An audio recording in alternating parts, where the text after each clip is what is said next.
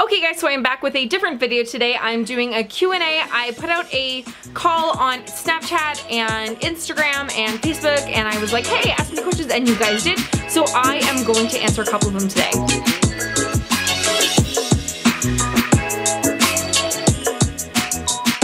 Okay guys, so when I put out that call for questions, I didn't expect to get the awesome amount of questions that I did, so thank you guys so much.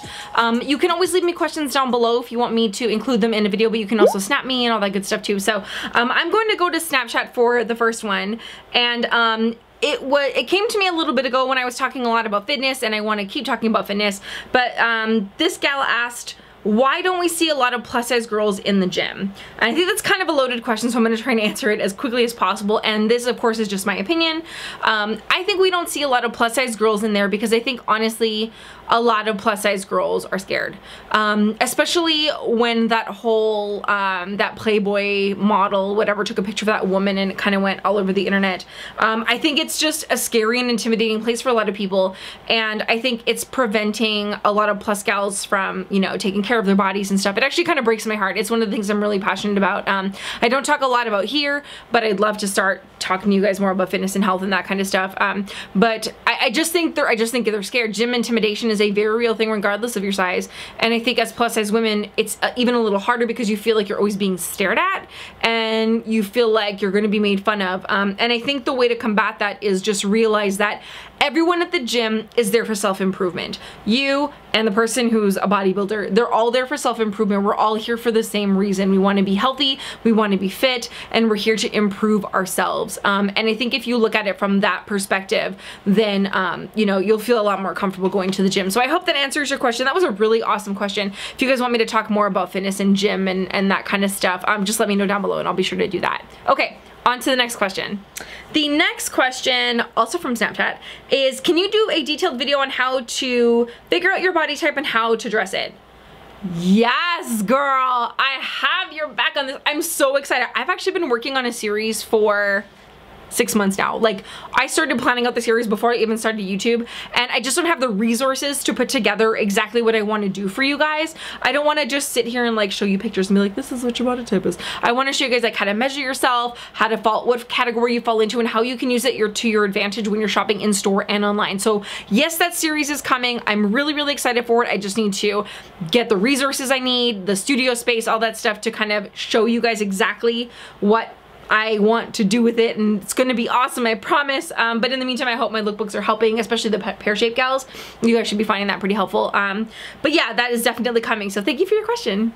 Okay, the next bunch of questions, look at all these questions, are from Dana. Dana sent these through Snapchat, and I am just gonna run through all of them because I really love them. So this is gonna be kind of the Dana show for the next little bit. So her first question is, if you could wear only one outfit for a year, what would you choose?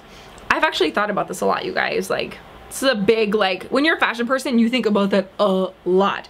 And it would definitely be a pair of soft, skinny black jeans with slits in the knees, not like completely destroyed, but just slits in the knees, with a pair of pointed toe, like 2-inch heeled booties, a white shirt, like a white t-shirt, or maybe like a white loose tank top, and then a leather jacket, a scarf, and a Balenciaga bag. Like, hands down, like, just classic black leather, just stressed, like a little edge. That's totally my style.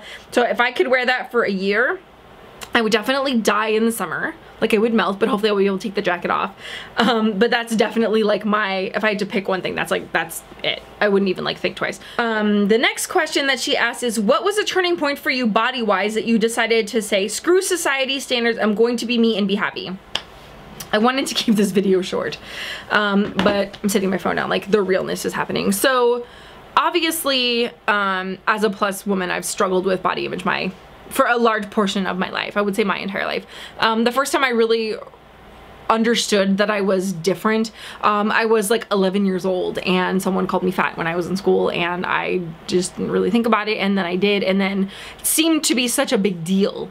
And so I think at that age I was really impressionable, and it just kind of stuck with me, that there was something wrong with me. And that was actually around the time where, because I'm clearly a very loud, boisterous person, and I like sing and I act and all this stuff, that was right around the time where I was told to not do those things, to not be who I was, just make people feel comfortable and don't be who you are. And so I carried that a lot into God, even after I got married and stuff. And I remember kind of at my lowest point thinking, God, if I just spent a third of the time that I spend hating myself, even faking being happy, like just trying it, just try to be cool with it, try to love my body, just try to be happy, that'd be a hell of a lot more productive than what I was doing. So, and I remember like that was the day that I decided to be happy. I decided that I didn't care anymore. I have Hashimoto's disease, and so no matter how much I work out, my weight was never going to change. It may never ever change, who knows. And my fitness goals are no longer tied to weight anymore. They're tied to health and longevity and living a long life with my husband. So the reason I said screw it was because I got tired of living for other people. And you know what the weird thing is about people who say stuff to you and about you? They get to go home at the end of the day. They're not the ones alone in bed in the dark with you.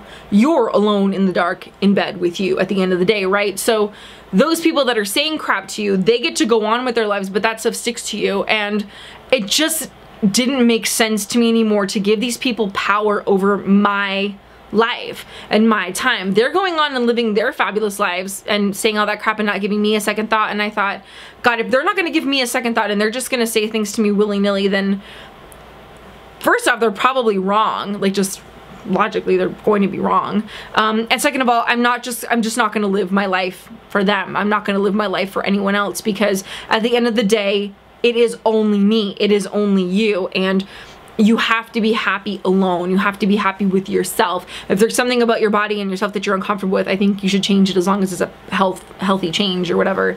But for me, it was a decision. It was just like one night. I think I was about 25 years old, and I had been married for a while, 6 years. And I just decided that I was done. I just decided I was done. And that next day, I remember getting up and smiling in the mirror and going, okay, Crystal, you're happy now. This is who you are, and feeling like such a phony. But I did it every single day until it wasn't a lie anymore. And then it just became a part of who I am. And I go to therapy, and I advocate that everyone goes to talk therapy, because especially if you're a plus size, and especially if you believe that your weight is the product of someone else's opinion, a product of someone else's words that you're wearing as your own, going to talk therapy will actually help you move past that, to make you realize this is not about, it's what they say is not about you. What they say is about them. It is more to do with what they're going on in their life than what's going on in your life. So, God, that was a long answer. I'm sorry, guys. It's something that I think a lot about, especially lately, because I've been getting this question a lot. It's like, how do you get confident and stuff? Which I can do a video on that too if you guys want to hear it. I'm happy to tell you guys my journey. But for me, it really was just like a moment where I was like, they're going home. I'm the one by myself and miserable. Why am I giving them that power over me? Who are they to have that power over me? So I hope that answers your question, Dana. I'm gonna move on to a lighter question. And the next question is, are you a part of any fandoms outside of your love for clothes? Girl, my nerd is about to show. I love Harry Potter. I love, I'm a huge makeup junkie. That's one thing I don't talk about on this channel, like kind of at all. And I don't really know why, but I think I'm going to start. This is a haul video I'm about to shoot. Like, that was one shopping trip. I am obsessed with makeup. I think when I watch YouTube videos, I am obsessed with like beauty gurus and stuff like that. So I'm definitely a beauty person. I'm definitely a Harry Potter fan. I love 80s music. I love Doctor Who. I love, God, yeah, I'm just a really big nerd. I love nerd stuff. I'm obsessed with Disneyland. You guys know I go all the time. So yeah, I'm definitely a part of other fandoms. I'm not as active in them as I am in the fashion community, just because I feel like this is where I can help the most people. But I'm a huge, ridiculous nerd. Like, huge nerd. So yeah, Gryffindor for life. Okay guys, one last question. I don't know if this gal wanted to remain anonymous, so I'm going to just not say her name. And she wrote me, she said, "Hey Crystal, I wanted to email this to you as I'm not being really open that my husband and I are trying to conceive, but as a plus size girl, I want to look cute when I do get pregnant, but I haven't seen any really cute clothes. Any ideas or help would be appreciated." So, as someone who has not been pregnant, it's hard for me to speak to this, but I will say that there have been a couple of plus bloggers that have had babies, beautiful babies, that went through the maternity game and slayed it. I will link them down below. Tanisha is one of them, Jay Miranda is another, and then actually Rochelle of Beauty Curb is currently expecting, and her maternity style is on fleek. Do people still say on fleek? I don't know, but it is poppin'. She looks great. So one of the places I would suggest that you search for maternity clothes and plus maternity clothes is actually ASOS. It's ASOS. I'll link it down below. They have a maternity section. They have, I believe they even have a plus maternity section. The thing you want to remember is that when you get to the point in your pregnancy where you are showing and you're carrying a lot of weight in your stomach, just opt for jerseys. It depends on your aesthetic too. Like if you like bodycon stuff, girl, rock your bodycon until you're like ready to pop it out, because you get a good jersey fabric that'll stretch with you and just rock it. Just rock it. But I think, you know, flowy tops, things that are empire waist or A-line are always really nice because they're swingy. You can pair them with, you know, skinny jeans and they'll always look really pretty and chic. I think the thing too to pull off a really cool pregnancy style is to just take what you normally like to do and just size up on things, make it a little slouchier.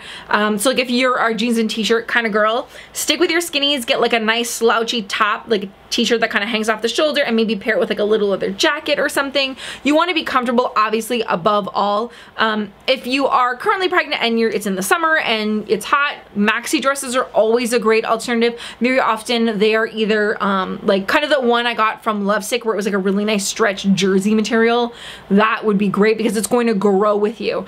So I think the main thing when you're pregnant and you're looking for cool maternity styles is fabrics that are stretchy, pants that are comfortable, and layers. You can do leggings and a black t-shirt and then put a really cool kimono over it, and all of a sudden you're like a totally hip mama.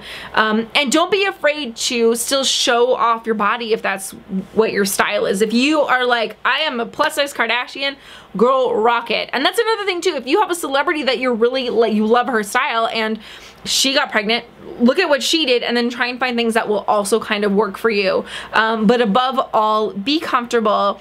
Layer, light layers are good. And I just want to say that I know you guys are keeping it on the DL. I do hope you get pregnant because clearly this is something that you want, and I'm wishing you guys all the luck in the world. If there are any other mamas down in the comments below that have been through the process of having a baby and have some awesome resources for maternity plus wear, please leave them down below for this gal. I think she'd really appreciate it. And I'll also leave some more sites that I find down in the description box so you can check those out as well. But I really like light layers for maternity wear, and then of course stretchy fabrics, and just show off that baby, and you're making a life. So just own it. That's just so damn cool.